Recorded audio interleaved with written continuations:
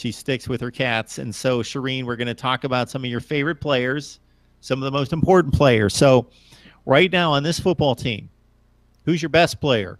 I have to go with J.J. Taylor, our running back, who came back from a broken ankle, I think it was last season. It's a totally different team with him than without him, and just having him back just makes me a happy camper. All right, Shireen, we know the quarterback's the most important player, so we're going to automatically take him out of the mix to make this a more difficult, thoughtful question. Most important player on your football team? It's not fair that I guess I go later because the O-line is what I was going to say too.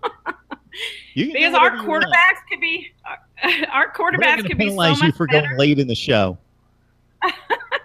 I just feel like the O-line in the middle, Jacob Alsadek, Michael Elatisi, Nathan Eldridge, Luca Bruno, all those people that are protecting the quarterback and protecting the running back. If we can get that rolling, then the whole team is going to do much better. The quarterbacks will have time to pass.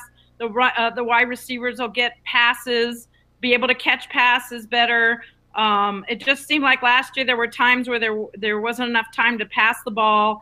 And yeah, we have two of the best rushing quarterbacks in the league.